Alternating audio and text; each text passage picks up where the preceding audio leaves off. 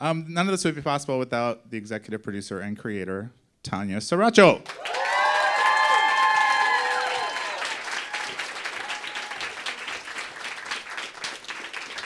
Hi, darling.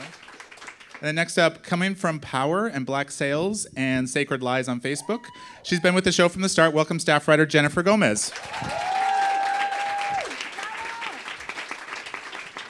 And our next panelist, she came in season 2 and comes from the world of Sons of Anarchy, Star, and Dynasty. Welcome, co-producer Gladys Rodriguez. Welcome, Gladys. I mean, you can't unless you want to squeeze them. Either way, we're That's very like cozy. reina, you know, status. Yeah, there you go. I feel like I should be asking the questions, me and Jim.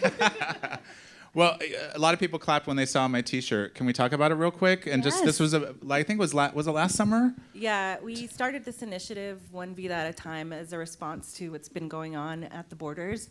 And, you know, we just wanted to bring awareness to it. We have this platform that we wanted to use, and we were the only 2 Latinx shows, One Vida at a Time and Vida.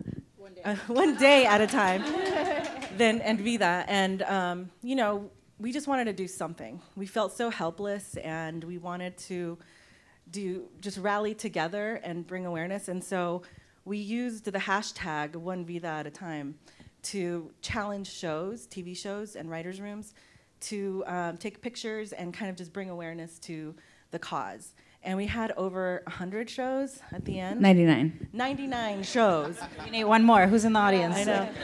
That not too late. participated. And it was so awesome just to see the support that we got in Hollywood and just to bring awareness. And even Raíces, who is the organization behind, you know, everything that's been going on right now, they came to our writers' room and spoke to us. And, you know, I felt like this is like our way of like doing something and giving back, even if it's this little thing that we just did to bring awareness.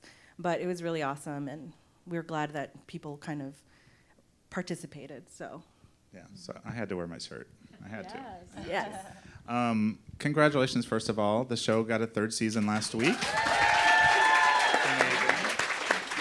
Thank God. Because for those of you who have watched the whole 2nd season, like, it could not end there. Like, there's so much more. So I'm personally excited. But tell me, you know, we're here to talk about the writer's room. And, you know, when you were just getting the show off the ground, before it was even on the air or anything, what was that process like for you? Kind of having been in staff rooms before and knowing that process, knowing what worked for you, what didn't work for you, how did you kind of start that, and how did it change for season 2? So not how the genesis of like that Starz pitched me, but like how I chose the participants. Yeah. So I think a key, and Allison says that this is a drinking game every time I mention Marta Fernandez. Marta Fernandez is the executive that sort of helped shepherd and greenlight the show, and I think her last name tells you everything, you know? That she's Marta Fernandez. So there was a lot of yeses that I got that maybe other creator, showrunner, executive producers would not have gotten. So when it was time to staff the room, there was never a no about like it being all Latinx. In fact, she already had a list ready for me when I went. Like I even went ready for like a fight, right? Because it hadn't. I thought hadn't been done before. And when I got there, she just was ready with it. Yeah, that makes sense, she said. So the fact that I didn't have to pitch it or defend it, it was just, and the same thing with directors. All my directors this season, first season, they're all Latinx. This season, they're all Latina. And that's really, it really, because you know, you have to give a lot of first shots to people. And that's not just opening the door, it's also committing to mentoring and supporting.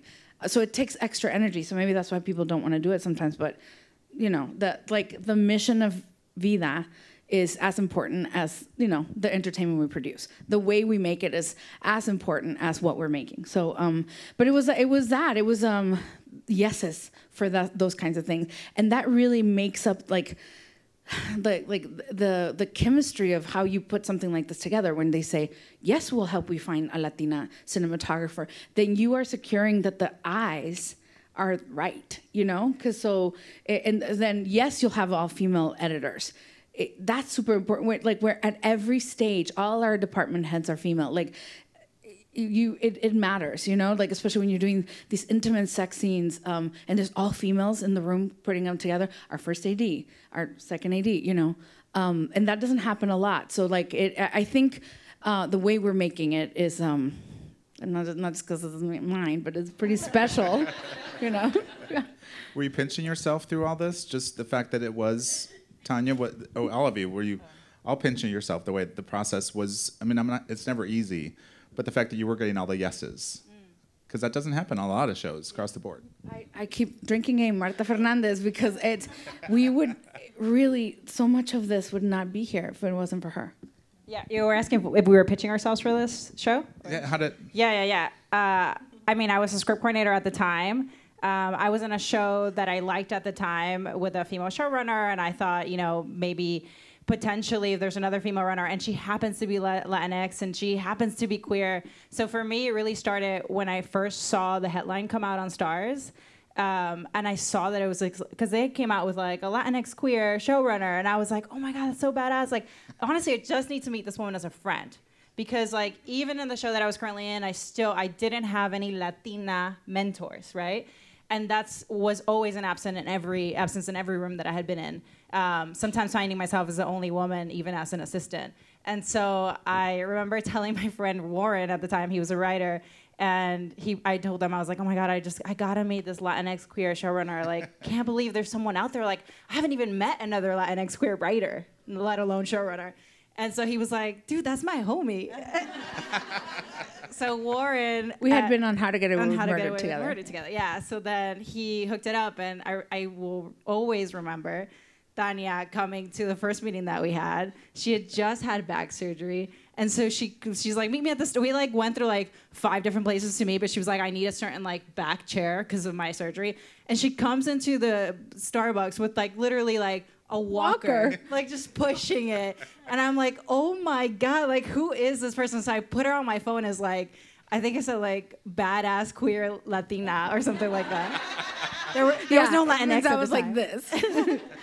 And so we developed a friendship, a relationship in which I was like, okay, well, hopefully, you know, if I can get anything out of this relationship, it's really some kind of mentorship and, you know, sharing really the situations that we're sometimes in rooms. But luckily, it turned into so much more because I offered to read the script. I was very curious about what the script was. And so I offered it to make it pretty and help with the final draft. Yeah. So she was like, oh, let me help you. I was like, let me make it professional to Starz. I've been on 3 Starz shows now as a script coordinator. I was like, let me make it pretty for you. And luckily she said yes and gave me a chance. So thanks to her, you know, I'm here. Awesome. And then when you get your season 2 and you know that you have some spots to fill, obviously Gladys filled one of those spots, but how did you and Gladys meet up? We were in a Latina brunch group, right? Yeah. So there's this group in Hollywood called I guess it's called the Latina Brunch TV Writers. Yeah, TV Writers Brunch Group, and it's a community of all Latina TV writers, and you know nothing like that had existed. I've been in this industry since '02, and I really was kind of lost. And when I found this group, and only like a few years ago. It was formed a few years ago. It was such a like breath of fresh air for me because I was like, oh my God, there's more of us. And I met Tanya in that group, and we just became friends at first. So we were friends for like a couple years or like a year before the first season of Vida. And we were kind of like, we would meet every like a few times a year or whatever, have coffee, talk just about our projects, and be like a mentorship. And then season 2 came about. I wasn't available season 1, but season 2 came about, and it was like no question I really wanted to work on this show, and she needed, you know, other Latina writers, and it just worked out perfectly. Like I think it was all meant to be. I think your deal closed in a day. Yeah. Right? It was like, yep, okay, we're doing this. Yeah, she was like, no, I don't need to read her. No, just get her in. And it's really been such an amazing experience because I've worked on so many shows that, you know, I'm the only Latina in the room, and just to walk into this room, which is all Latinx and majority of Latinas, it was just amazing because I feel like creatively I was able to let my guard down and not feel like, you know, I was limited on what cultural stories I wanted to tell and what stories about identity I wanted to tell. So it's really a safe space. And Tanya has created this amazing place for us, you know, and for us to tell our stories. And that's why I feel like the show is so authentic, and it is what it is, because we are not holding back. This is our only opportunity, not our only, hopefully. There will be many more opportunities, but this is our first opportunity to tell our stories on a show like this. So I'm really grateful to be on the show. So once you assemble the writer's room, like I know all writer's room, they all kind of work differently, like how the showrunner actually runs the room, but how do you run your room? Well, you help me, just because I might also think I run it this way. You're like, no, you Let's start are with a a mess. idea. You're a hot mess. No, we start. Well, we have couches, not a table. First of all, this is very. I mean, it's a very more comfortable- chic, but this is more chic. It's pretty comfy. Although this season, I don't know what's gonna happen. I don't know if we fit with couches in there, but. So there's couches, there's Palo Santo and incense that happens. Just so you know, I'm going to say this, and I sounded so hokey. I just gave an interview, and when I read it, I was like, I sound crazy. But I am not. I'm just spiritual. The day before the Monday, so the Sunday before the Monday that we start, for this show, I had a mini room, Brujas, and the last 2 seasons of Vida, I bring my bruja. Okay, my señora, if that makes you feel more comfortable. The woman should do, she does 3 hours of stuff. She cleans every corner, meaning with, sage and stuff and Palo Santo and other witchy things. And so she, because these are itinerant, places, so a lot of writers have been in there, a lot of broken dreams, and lost hope. We don't want any of that. So apparently I was hopeless, remember? She said. You were hopeless. You guys, I needed the break. And, But what was it? I had to put water in a fishbowl, and I had to have... Because the ferry. Yes, for the ferries. So they could, dance, I guess, in the water. I don't know. It's because of the queer show, But they were going to bring me hope. And they did. Right? The fairies queer show. Yeah. But it had... Remember the fairy kept unplugging your thing, and they're tricksters, those fairies. She was like, this fairy is gonna take care of you, but this is sounding crazy now. This is the present. We're all crazy then. But it's true, right? You have to tape it, and even taped the fairy. So the fairy said, the fairy. Sabrina, the middle-aged witch of Studio City. Said that I was gonna have a good desk area, but that the fairies were gonna play with my cables, cables. And at that point, there was nothing on the desk. It was an empty desk. I come with my laptop and I put my cable, but the desk has a back to it. So in order for me to plug the computer, I literally have to move the whole desk, and it's a heavy, heavy desk. So I literally had to climb behind it, and for whatever reason, every time I unplugged it from my computer, the cable would go zoop. It would fall behind it. It's the fairy. Anyway. The fairy was invited to this panel, by the way, but was busy. Couldn't make it. The best part of all is that our witch is named Sabrina. Yeah. It's true. And so that is very important to me, for the space to feel right. And then we utilize those kinds of things when we're when we're getting stale. Remember the angel cards was let's see if your pitch is good. And then no. Ellie was is this character gonna dun dun dun something big for the season? Yeah. And it would be well, let's ask the card. Let's ask the card. No, we're not gonna do that. Literally. I think we asked if Raul Castillo was gonna get casted. Yes. Multiple times. And it always said yes. I didn't want my dear friend Raul because I thought we were gonna fight like dogs. This is being recorded. I love you, Raul, because I just was because we're childhood friends. We're gonna fight, and they were always pitching, and I was like, no. And then the cards always said, and sure enough, Raul Castillo. Yeah, but wait, your actual process. Okay, so sorry. Tangents are welcome. Tangents are okay. But we have a ton of rolling boards, and the walls are covered in boards, right? So when we first start, that first week is a lot of blue skying, and if you know what that means, it's basically dreaming up things that could be, right? We have this board that's all of our wish lists, but this show is a little different than the shows I've been on, because we want to say something with this show. What's the messages that we want? So for instance, we want immigration to be one of the topics, and colorism and queer policing. Yeah, what kind of queer sex scenes do you want to? So we dream up those. So we have that list, right? And then we make the list what is your dream of it? It's a lot of dreaming until we start whittling. No puedo decir la palabra. Making it smaller. Whittling. Thank you. Down, and then the rolling boards come out by character. right? So it's like, so this season, what is Lynn's arc, right? So 2 or 3 people go off and they pitch something. Then we switch. You do Mari now and this group. So I get the most amount of ideas. And then we discuss those ideas, and then stuff starts going on the board, and that's how we start putting together the season. I don't know. Yeah. That feels different than some of the rooms that I've been in, because I feel like we end up doing a lot of the season break, and as we're doing the season break, we're obviously doing the character break. But in this show, we were just talking about that. Like, we really take a moment to do the character breaks, and then we actually do the season break. Right. Yeah, I just think it's because it's such a character-heavy show, and we always change our minds too. Like halfway through the season, we're like, maybe this is what Lynn should do. Just because we get to know the characters a little more as the season goes on. But we always have kind of like, what is the character's end goal? What is the drive for this season? What is the drive for this character in the season? And for the most part, that stays, but we also change their like emotional trajectories sometimes. But yeah, I think it starts off with dreaming up like what we want these characters to go through in the season. And then we have like, for instance, we had this one, the party episode. We always knew that with this episode, in season 2, there's like a big party episode. And we knew that we wanted to do something special. Originally, it was like a road trip, and we wanted this to be like a different type of episode that we can kind of just break free and do something wild and fun. So we always knew we wanted that episode, but yeah, we just have these kind of ideas of what goes into each episode, and Tanya just decides. And at we had an end in mind. So I knew that this season, big headline, Lynn wins, but she has to lose a lot and learn and before she wins. And that last moment, if you've seen it between them, Lynn wins. Finally she gets what she's always wanted.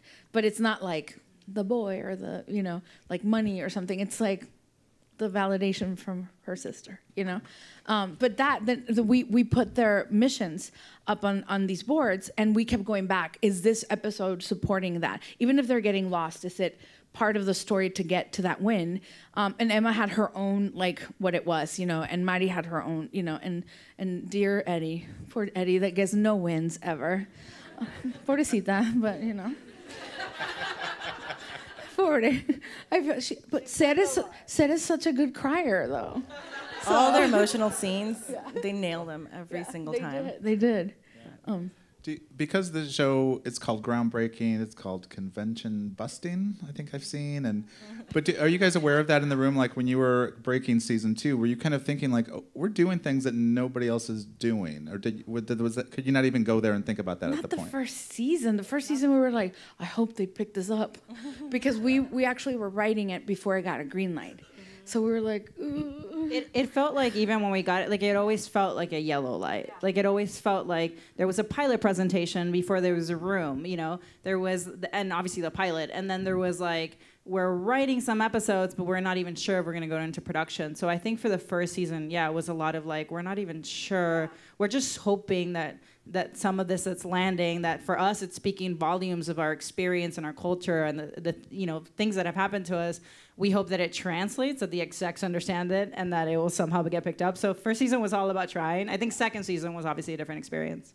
Yeah, I mean, I don't know how but coming into this room, I knew we were doing something groundbreaking.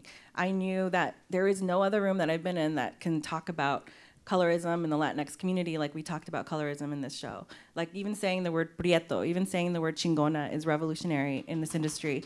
And so I knew that I had walked into something like so different. And every day that I walk into that room, I just feel like a powerful chingona. Because I'm just like, how are we going to change culture today? How are we going to change television? And I think that's what this show is doing, even if we've only been on for 2 seasons. And I, at the panel earlier, I shared a little of my doubts, but starting second season, I was very insecure and doubtful because, and they warn you, second season, you got that sophomore syndrome thing that where you just mess up or something. And I was like, not to me, it won't happen to me. And then it did, and it snuck in because I was reading all the positive reaction, especially from brown queers that were like, you have to do this. And then I felt like a responsibility. We have to get it right. We have to get it so right. And that paralyzed me. And you all saw that, Yeah, it definitely did. I mean, there was an added pressure of like all of a sudden it felt like the work was bigger than like the practical work that we're doing. You know, like it became more than a TV show in that sense. Like if we leave this off, are we harming us as a community? I mean, it felt that big to me. You know, like and I think I was getting crushed under the pressure. A lot of us were experiencing that in the room. You just got there, you had the fresh vibe, you were like ready, but a lot of us were like, oh my God, the reaction was really good. You know, like that 100% on Rotten Tomato thing, it was paralyzing, you know. And we do become a family. Like I think a lot of shows say that. I mean, I really felt it in this show, and the way we acted in the room and behaved in the room was a lot like siblings. So like we got into our little arguments, and we always try to get over it. And I think it was so much more infused by this level of emotion because the show just meant so much more for us, you know. Yeah, and I think you kind of said something that was pinpointed how I was feeling. It's like the level of emotion and passion that we have for this show. And it's, I don't know if you guys follow Tanya on Instagram or even me or Jen, but we are so passionate about like promoting this show just because what it means for our community to have something like this is so special. And so, yeah, we're going to get passionate about it in the room, and we're going to, argue, and we're going to have opinions. And we have this thing called Marco Polo that we always, that's another part of the process. Oh, yeah, I forgot. Oh, the virtual room. The virtual room. Which it could be bad HR, y'all, because I don't sleep that much. I wake up at 4 and I'm like, and I start early, and we have Marco Polo, and if you know what it is, like video walkie-talkie, you should download it. I should get stocks on it. And but it helped me a lot during production when like the costume designer was like, this one or this one, I'd be like, that one, and I could be over here on set, so it was like great for that. But we started it in the writer's room, and I'd be like, 4 a.m., I'm going to be kind and wait till 5 a.m. Okay, so I need 3 pitches for tiki, tiki, tiki. And I don't say that you have to answer right away. But Esty does. Yeah. No, then we have a writer that's like, right away, watching. And she's like, here are 3 pitches. Which I don't know if that's awesome for people at 4 a.m., but thank you for playing along. Well, what I think we want to reply because we are, like I was saying, we're so passionate about the subject matter that it doesn't faze me to like, I don't know if that's healthy, but but it, I feel like it's an honor to tell these stories, so I'm not even like tripping if, we have to work a little later or work a little earlier than we should because this doesn't happen to us every day. And let's be honest, our room hours are so nice. We're there 10 to 4. Yes, and that's with because an hour lunch. It's a good That's balance. really nice for TV. Yeah. Where some of us have been at like 10 9 to 9, 12, 9 to 9. I mean, like till some rooms go on and go through the weekends too. I know, so it's really nice. I tried to not do weekends. We're but very I did Marco Polo. efficient. We get a lot of stuff done, so. Well, I want to go back to something you were talking about, and we talked about this on the podcast that we did, the TV Insider podcast. There's an interview I did with Tanya and Raul from TCA, and you talked about reactions on Twitter and things that you see, like the taco part from season 1, the fact that some people were in uproar about the way, was it Emma ate her taco? But then talk about that a little bit, because we also talked about the fact that, how much do you let that come into your head when you're trying to write, when you're thinking about those reactions? See, like that, it did go in my head, because I was there when she was shooting. It was the first day of shooting, and I saw that as a choice, she used Valentina, and she ate her taco like this. Like a sandwich. The taco like to a sandwich. Yeah. I thought it was a choice about a girl that had been away from her culture, right? So I was like, okay, that makes sense. If you eat a taco correctly, you bring yourself to the taco, right? You go to She the taco. didn't. So I was like, choice. Great. Oh my God, Twitter blew up. It was like, mostly Mexicans. I don't want to watch the show. This girl can't even eat the taco right. And I was like, but understand that it's a complicated, and it really bugged me, right? But I feel like we addressed this season 2. Because it really bugged the hell out of me. Because we know how to eat tacos. We know how to eat. All of us know how to eat tacos. This was a choice, So and I couldn't be on Twitter. We're like, well, excuse me, but actually, I couldn't be like, because I wanted to, because it would pop up every when it stopped, it pop up every week or so. Like some guy would find the probably thread. my husband. Yeah, he was like, like I got into a fight with Raul about Valentina. Why did she put Valentina in the taco? I was like, I am going to answer this second season, and we did. And I was like, I'm gonna give it an emotional thing. Like this is why now, and poor Mish, the girl who plays Emma, she took some burnt. Like people would come up, and be like, "Do you know how to eat a taco?" Poor girl. So going back though, how moving forward as more people are watching the show and more people are commenting, how do you keep that out of your head so it doesn't really influence where you might be going? Because sometimes it can get in the way. You know what's in my head right now? I'm nervous about next season's sex scenes because I feel like we did such a good job and I said everything I wanted to say and I'm like, oh shoot, what else? Like how do we escalate? Yeah, because now it has to be like, well, you open with the world's saddest orgy. How do you top that? So I need to stop that, but I haven't yet. Right now I'm still in the worry stage. When we get in the room, it'll be like active, because no sex scene is gratuitous. Everything has a purpose and it's character based, everything. So I have to go back to that. But right now I'm like, how? I don't know. We're gonna have to watch ideas? a lot of porn. The truth of the matter is, I don't know if we stop listening. Like, I think we do listen, and I think there is a choice to do the process of like, how much are we gonna want to answer that versus the other. But yeah, I don't think we ever which other people don't like. I've been I just did that showrunner panel, and they're like, "Why are you listening to Twitter?" And I'm like, "I don't know. It feels like a responsibility in a way, which is not a good way to build a TV show. Do you know what I mean? You should just build the TV show you want." But I don't know. It does feel like this is a political act, getting to put these brown bodies on the screen. So it's like there's an added responsibility, How much discussion went into, and this might be season 1 and 2, just about the queerness of the show and how much you would explain and dig into, and then you have a character like Emma that doesn't want to be defined, and we see a lot of different actions that she does that would be like somebody else might make that into a whole story point. The fact that she's, with Baco and then Nico and all that stuff, Can you talk about that a little bit? Because those are choices you guys are making, and some shows would lean into that a lot more as far as explaining it. But instead, we don't explain stuff. It's part of the world, yeah. Like we don't. They're just living their experience, Yeah, even that queer conversation that happens in season 2. I mean, the characters start talking about what they, their view on it, but we're not really explaining a lot of what those terms mean or anything. So I get that. So I came into first season. I was like, I want to do the tourist conversation because I get called a tourist all the damn time, and I want to do it. There was no room. And this season, I was like, we're gonna do the tourist. Well, have you seen the show? Yeah. And I was like, let's do it. And then it engendered a polemic conversation in the room, about tourism, which enraged me in a good way, so that all those points of views are sort of in there. It's like the room is a little bit that table, Yeah, we were pretty vulnerable of what we've been called and also what potentially we called other people, and it was a pretty open conversation, I think, for a while, and it led to that scene. But I think it's leading to a lot of story beyond that too.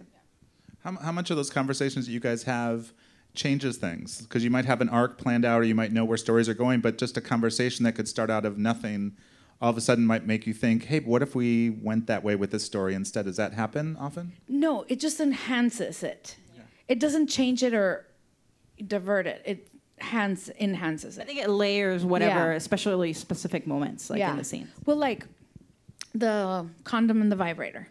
That was a few days of a polemic in that room. I just wouldn't share toys, okay? So if I'm not sharing You're a toys, married I don't need woman. condoms. But if you're sharing toys, I totally and respect I'm like, it. what if you're playing the field? Wait, hold on. But there were 2 married lesbian couples in the room, and basically Esty and her partner is basically there. So I was like, hold on, this is not the demographic, maybe married ladies, So it was, but the conversation could only be had in a room that has that many queer Latina women in it, And I was like, we're gonna do the condom and then see what happens. And the reaction has been super. Yeah. But I'm glad we did it because it was that person does do that. It was perfect for the character, and I love that you stopped listening to us and you took it to Facebook. Oh, sorry, I did. I will do that. Sometimes the whole room will no. You're all shamed. No. Yeah, so So like they all disagree with me, and I'm like, okay. And then, hello, my lesbian friends. The question, and then, but like comment after comment of like, of course, if you're just being active, sexually active, that I'm like, boom, see, so we're gonna do it. But what I think is really cool about that scene is like there's such specificity to it that I think that's what makes our show a little different, because that is like such a specific thing that queer people, not everybody could relate to it, but some people can. And every little moment we have to find a lot of special moments throughout the show that are very specific, not just to our community, to the queer community. But queer femmes and queer, it depends what kind of queer, because I had to explain it to my gay male friend, and also had to explain, why did she wash her hands? Oh, that's because she's about to have sex. Sex? I was not the gay male friend that asked that. It was not me. I was like, she's about, you're not, yeah, okay. But also she was just out there by the trash. That's why. I mean, Right. and it's Nico. Nico is gonna watch, but that whole moment was, and even my producers were like, I think you could cut out of the scene a little before the washing of the hands.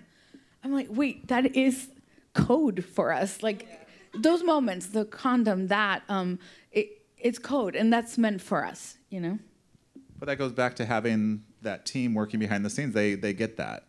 You don't have to explain over and over to somebody. Right. Yeah. Wow. Do you hear ever you can't do that, or that's too far, or and I'm not even talking about sex, just emotionally anything? Well, I don't feel like sex we've ever. In fact, with Mari, they're like, go ahead, more. I was like, but she's a virgin. Okay. No, I think one time we got told not to do the road trip thing, but I think it was story, it was just story. It was like, no, you're not there yet. It's season 2. Don't leave the neighborhood, But we secretly did to that party, because that's basically like leaving the neighborhood, But not really. I mean, at least these past 2 years when Marta was there, and Marta Fernandez drinking game, she's gone now, so I don't know how it'll be. We'll see. I just had a question that left my head, but it'll come back. Sex. No? Oh, I know what it was, because but it's not about sex. Well, I guess it may be kind of, sort of. But for season 2, when you brought in new characters, you brought in Nico, Baco, and Dream girl Nico. Yeah. But when you bring those people in, how do you as a room create those characters? Is it about like, what will this character bring for one of our regular characters?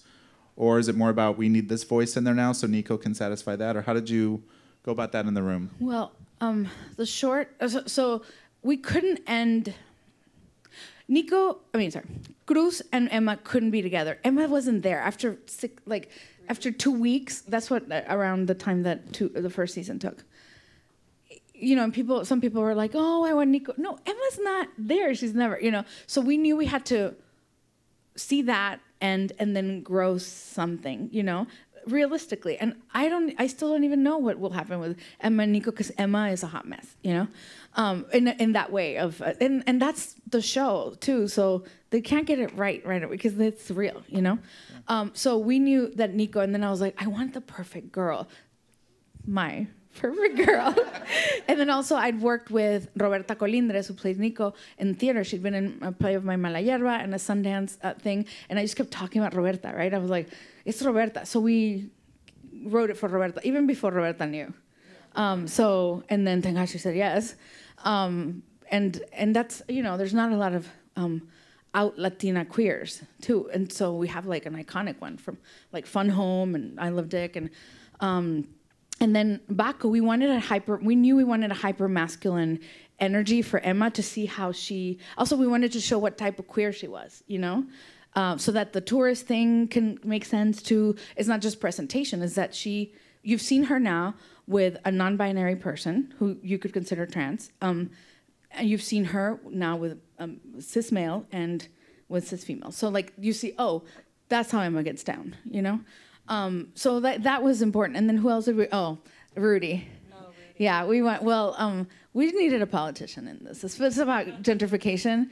you know, right now we just introduced him, but we'll see what we do with him. And also, Lynn was on a fast, so we needed, well, from Johnny, not necessarily from everybody. Well, she fell into it. Yeah. So yeah, we needed something for Lynn, and Rudy and they're was so like pretty together, Rudy and Lynn, but like also like, yeah, maybe you still like want her with Johnny. But I think just to talk about a little bit how you phrase that question, part of it was like that we wanted things for the characters, but I think also one thing that we did was we really tried to shape those characters as much as possible, so they really became pretty complex and rounded themselves. That I feel like added this extra layer to those scenes and those things that were happening. Like Nico really does feel like, you know, one of the leads, like because that character's not just coming in to service Emma. Like it feels like that scene is coming to service Emma, but she's still super rounded and complete. You know? And Roberto's fantastic too. So it's like you add that energy, that ease into the show, and then you add Raul's hyper masculine like ex cholo thing, and like you start to have a really rich world. Then you add like CrossFit boy thing, and then Marco too, genderqueer, you know, gender fluid guy. That's that, you know. So like the world. I'm excited about third season. Like what will that addition be? You know. And I think also with Nico, just to add, she added like the new queerness as opposed to Eddie, who is like, it's just a juxtaposition of their two different politics and their two different views on the world. And so that scene in episode 7, where in season 2, where Nico kind of helps Eddie when she has her breakdown in the car. I think we discussed in the room of like, and I don't know if all of it made it, but how Eddie was feeling some type of way, kind of erased and, you know, not included in the bar situation because Emma was like not including her, and she felt a certain type of way towards Nico. But the fact that Nico ended up helping and coming to Eddie in that very vulnerable time, it was kind of like bringing those two factions together, is like the new queerness and the old queerness. So I really think that Nico was also service for Eddie in the show. So. Yeah. Did you guys all like the Nico character this season? Right? I was binging season 2, and I was texting Jen. Jen's my neighbor. So I was texting her saying like, do they get together? Don't tell me if they get together. Is it going to happen soon? And like, you're going to have to wait. I know. And I got there quick because I couldn't stop watching the episodes. That's just my own story. Talk about we won't go into the details of the season 2 finale too much because I don't want to spoil it for people who haven't seen, but at the time you didn't know if a season 3 would happen, right?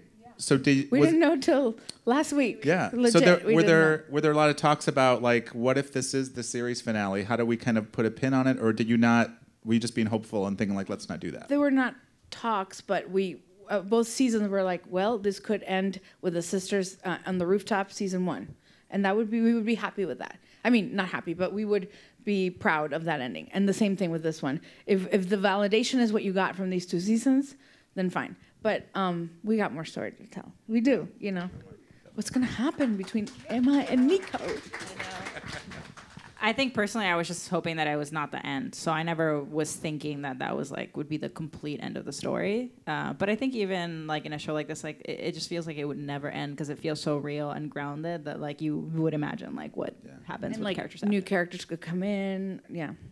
It's a rich world. I mean, we've discussed like different places where we could take it in season 3, and we actually had like in the middle of the season we're like, what if we can stretch this out to like 6 seasons or something? And we even have like ideas for each. So you know, there's always like hope that, you know, who knows what'll happen. But we definitely, it's such a rich world that there's so many stories that we could tell. Well, and speaking of that, can you I'll go to each of you to talk about a particular moment of season 2 that is, or it could also be season 1, but that was like really important that you get that in there, whether it was a moment that you had or that you knew of. Whoever wants to go first. Well, Eddie convalescing was very, like you said, about me and the walker. I was 6 months in a bed without being able to really walk because of these surgeries, and I almost died, and it was like real. And the convalescing is the hard work. It wasn't like surviving the surgery. It was like, who's gonna take me to the bathroom? Who's gonna help me shower? That kind of thing, you know? So I wanted to see if like, you know, how it is without all the money in the world for a caretaker, and that was important to me. And Ser, the actor that realiza Eddie. Oh my God, I'm very bilingual right now. That is Eddie. They are non-binary. That's why I refer to them as they. I would work with them on the physicality. Just be like, you wouldn't hold yourself like that. You would, you know, you'd hold yourself like this. And that was a very important storyline for me, just to get right, you know? Okay. I think probably for the entire 2 seasons, but I think we were able to delve into it a little bit more. Season 2, one of the storylines that I feel responsibility over, I guess, is sort of the activism, you know, characters. Like, so my wife and I actually met on this journey that she took across the country, where she walked from San Francisco to Washington D.C. for immigrant rights, and so she's here. We'll call her out and make her embarrass her, but. But she, you know, as knowing someone who did that kind of journey, who was really involved in activism, being sometimes part of protests and situations like that, and what I realized is, like, in those situations, the emotions are really high because you do feel like you're doing something that's bigger than yourself when you're an activist. Like, those issues are sometimes really life and death, you know. And so I just wanted to make sure we were portraying, like, the characters and that viewpoint as close as possible to what the reality could be. I feel like Mari, why did I say Mari? See, now I'm trying to be like American over here. Because you're in Texas, girl. Maybe that's why. In Mari's case, I feel like Mari is not totally a fully formed, like, she's not like the super chingona. Like, I think Yoli is there with activism. She's a chingona in training. She's in training, yeah. And so you see Mari in a situation this season where she's kind of navigating these both worlds. Like, she's coming into the sisters world out of necessity, really, and she needs a job, but she also wants to stay true to her values. And so that was just being able to, like, talk about the protests, being able to define those characters like Yoli and make sure that they felt authentic and real was at least really important for me. And we broke a lot of stuff for that. That didn't end up getting in there because it's half an hour. So we didn't, but it was yeah. But I'm glad we did the protest, because the protest we had originally, that was really our fantasy, at least my fantasy, for the end of season 1. Yeah. And we just weren't there yet. So, I mean, it was only 6 episodes. So I'm so happy that we got to do it season 2. I guess my story this season was the Mari getting kicked out of her house after Johnny shows Mr. Sanchez the video, and you know, that was actually something similar happened to me when I was a kid, and so I really felt important to tell a story of, like, a Mexican dad and, like, how they react and how they treat their sons differently than their daughters, and, you know, that conversation of, like, how unfair it is, you know, that they don't even see you as the victim, but you were caught in a sexual act. They don't even care about the details of, you know, what surrounded that, but you did something wrong. And I think we took Mari into this very vulnerable place, and, you know, she's still very, like, young and experimenting with whatever, you know, sexuality she did this season. And so to have her father turn away from her, she doesn't have a lot of family. Her mom's not there. It was such an emotional gut punch to the character, and I think, you know, it does something to Johnny's character too. So I'm really glad that we were able to tell that story of, like, the unfairness between, you know, how both siblings were treated. Yeah, the machismo. So. Yeah, great. Do you guys have questions? Should we do a Q&A portion? I think we do. There's a mic here. I'm assuming we can use the mic. Nobody told me if we were doing Q&A, so let's do it. So if you have questions, come up, line up at the mic, and go right ahead. Hi. I just want to say that after I saw the pilot and I saw the credits, I just got so emotional because I just graduated from UT for RTF. Congratulations. So, thank you. I found in my undergraduate work, I did a lot of Latinx stories, and I had a lot of pressure to not fall into the stereotypes. So I was just wondering if that's something that you guys have to talk about or you worry about, because I was scared it was my fear, not anybody else's. We've had conversations about it, but we don't guide ourselves through that because we just stay true to the character. But I don't think we let ourselves be guided by that. No, I mean, like, with the creation of Baco, like, you know, we were, like, very careful not to make him, like, the traditional East LA Cholo, you know, and he brought so much to that role, and also the writing. We were very, I think, intentional of not making him like, you know, the typical stereotype that you see on television. But I think also that the character, the actor himself, brought this like richness to that role. So, I mean, yes, we're kind of intentional, but also no. I don't know if that's like, sorry to confuse you. Well, I think that one thing that happens is that on TV, what you're usually seeing is one side of a coin, right? Or even like a sliver of it. And so that becomes a stereotype. So when you're only seeing Latina women as these like super passionate sexualized characters, like that could be a stereotype, right? I think the opportunity that we have on a show like this, where we have so many Latinx characters, is that we can really tell a range of stories, and we try to tell a range of story with each character. So we talk about the stereotype, but then we layer it in with so much that like you're seeing way beyond that. Oh, that's a really good point, is that I feel like when you do see the stereotypes, they don't have layers to them. Like, you just see this person, and they usually don't have a backstory, and that's because of who's telling the story. But because we are telling the story, we have given those people dimensions, and our characters all have something. And I think that's what makes it not stereotyping. Yeah. I think first season, when they saw the trailer, they were like, "Oh, there's a cholita, you know, she's a chola, and then there's a bougie coconut, and then there's like that, and then you see it, you're like, wait, she's not a chola at all, just because she wears." What do you think a chola looks like? You know what I mean? And so that's been exciting too, to be like, oh, and then same thing with Eddie.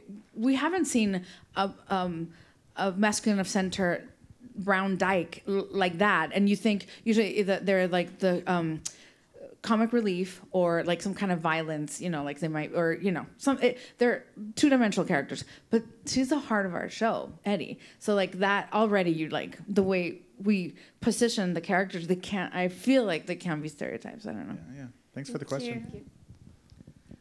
So I wrote my college thesis 10 years ago about Latina stereotypes in pop culture. So you basically answered what I was going to ask. So I'm pivoting. I feel like all the first loves in this show are like kind of asses. Is that on purpose because of personal experience, or like? I mean, they're not necessarily like the first love that you tend to see in pop culture, if that makes sense. I think on Vida, we try to tell very, very complicated characters. And so that's someone that, like, even with the sisters sometimes, like, people question, like, why should I like them, you know? Like, and we're trying to be able to tell stories where we can push the envelope and we can just tell rounded out characters that are going to do things that you're not always going to agree with. So for us, it was like, I mean, it's just great for conflict. I never care about the likability of a character. Are they compelling? And let's say if we take Lynn and Johnny, I hope they're compelling to watch, because they're messy, and you can't tell me necessarily that he's all bad because he does this one bad thing. Same thing with Lynn, you know, and as she's trying to. So I love that. I don't know. I don't think they're all bad. Is it because Cruz said that thing about the thing? Yeah. Well, that was also, she was drunk. It's all complicated. That's great. Thank you. Thank you. And last thought, the music is absolutely incredible on the show. Thank you. We worked with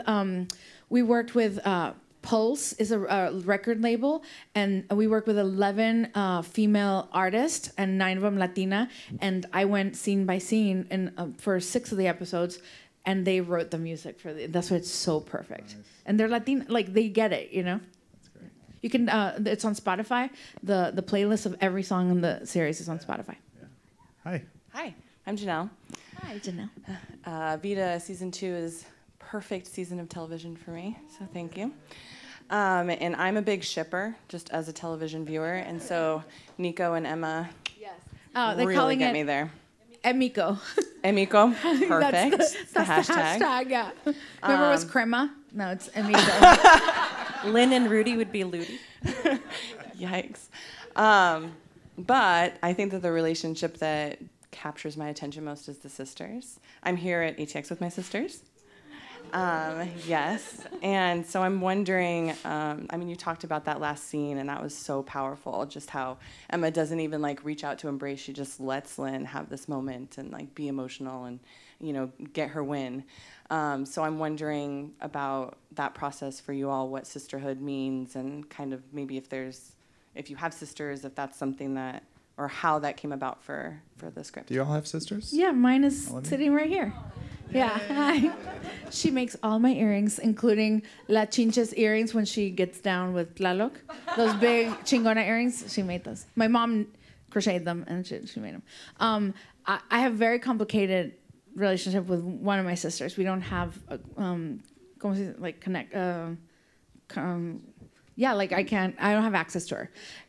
Yeah, we're estranged. And then I do have a great relationship with my other sister. So, but family's messy, and we all, I mean, we can talk about it. We all in that room have at least one family member that we have a very flawed relationship with, and that goes in there, you know?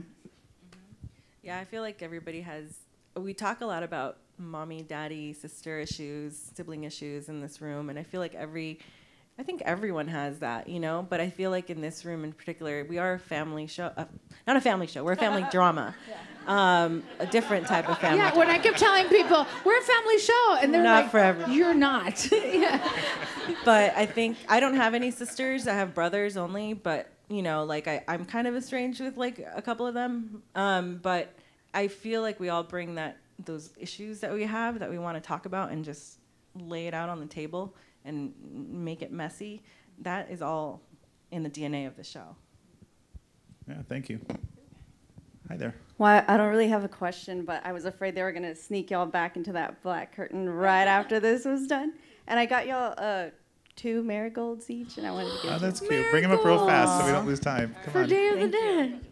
But it's not Day of the Dead. That's very sweet. Thank you so much. And orange. We're supposed to be wearing orange. Thank you. That's right. For anti-gun. Thank So you. nice. Very sweet. Next question. I just have to say, I thought this was the most natural panel I've ever seen. You 3 flow so well together, and you all add so many great tidbits and details.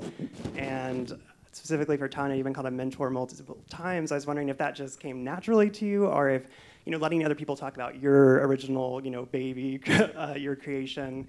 Did you have to hone those skills, or is that something that lifting up other people and involving other people, does that come naturally to you? Yeah, I mean, It's funny because she doesn't see herself as a mentor. So But, Tanya like, she is now, what I realized is like we are such close friends. Like we really become friends, and I think that's how she sees it. I think that's why you got comfortable. But I have to say, as a queer Latina coming up in the industry, especially like from the assistant level, it was really hard to find those voices that I could say like where, you know, they were a few years ahead of me. Like she already had her own show, you know? And so for me, that's why I call it mentorship, because I felt like even if she wasn't sitting there to be like, here, come with me and let me teach you how it is, she was like, oh, I'm going to this meeting, like come join me. And so she was doing it without actually putting the label of mentorship on it. I think you're like a little bit allergic to the mentorship label. I say that, I think, from like more what traditionally people would think about as mentorship. But I think really what the beauty of it is that like it's just very organically become a friendship for us, and I think for everyone that has a lot of people say like we've got her first, like the woman who's crying because she just had her first release on the show of a song. Yes. Like for a lot of us, it's like this is our first, you know. And that's something that Tanya has done by being able to like make a show and stand very firm in her ideals of like I am going to make it and I want to make it with these people and I want to give these people opportunities. So it's not lip service. I'm starting to itch. Hold on. It's not lip service that I want all my writers to be showrunners. Like it's not. That's real, and I hope you think I'm supporting you in that, because if something is happening, you know, I want to be like, how can we do this? Together, how can I help? But not just that, the directors, and the actors too. So it's important to open these doors, because I don't know how long they'll let me open them, and that's real, because we've been in cycles in this town. We're not in that town. In that town. In Hollywood with a capital H. That town has like, remember there was Kane, and then Kane went away, right? Then there was One Day at a Time. And that right now we don't know what's happening with Day at a Time. You know, so like it's like we make progress. We take a step forward and then it goes back. So I don't know. While I can hold the door open like Hodor, no, he held it close. I hold it open, like just come through. You know, it does feel like an urgent thing. Yeah. Okay. And I think just quickly for mentorship, yeah, I know you're allergic to that title, but I've been in this industry for a long time, but I've never had that until I met Tanya, really, and it was like, oh, like I could ask her anything, and I don't feel like embarrassed to be like, I don't know, what does a manager do? Like, what does an agent do? I don't know, you know, those type of questions. Even though I have had so many years, no one was ever willing to mentor me. And so not until Tanya came around, and now, you know, I'm hoping to pay that forward with like mentoring like Jen or whoever, you know. So it is kind of like a family, and I think that's why the naturalness comes out. Okay, thanks. We have time for one more, I think. So quickly, please. Cool. I'm Rachel. Janelle's my sister. We obviously get the messy family. I'm white. She's not. I wrote down my question just so I wouldn't forget it. I'm a high school English teacher, and I'm constantly fighting for more representation in my classroom, and because there's so many important narratives past the canon, which we're often told to teach in English classrooms. Are there any stories that have portrayed the intersectionality that's present in Vida, or that represent your Latinx community or your identity in general, that we can bring into classrooms that have been important to you or have influenced the show? I know, so hard question at the end. I'm so sorry. Well, I as a playwright, I did an adaptation of The House on Mango Street. I don't know if you've read it yet. Oh, of course. My school did it this year as a play. Okay. Oh, fantastic. Not my play, because we'll do yours too. She doesn't let me. She didn't like it. But that's still a very important in the canon. But you already know that. Well, I was just interviewed by a high school student for the show last week, and they felt like they've never seen the colorism thing talked about on television. And even though maybe the show isn't for high school students, she saw it and she was like, I was really drawn to that because she was a darker skinned girl in a very white family, and like she was called the P word, which is prieta, in her whole life. And, you know, that was something, she's writing a report on it. And, you know, for us to like be able to say something, you know, I think that is like a really good, talking about colorism and having that conversation could be really great in the classroom. So is Gloria and Saldúa too, like, is it too early to, like, for A Bridge Called My Back? I don't know. I'm not good. I'm not good at. Saldúa, I think I read that when I was high a school? senior. Oh, okay. Yeah, I don't think it's too early. Okay. Thank you. Thank you. You guys, I'm so sorry. We have to wrap up. I'm sorry for the last few people. But you guys, thank you so much for being here. And thanks to Tanya and Jen and Gladys. Thank you.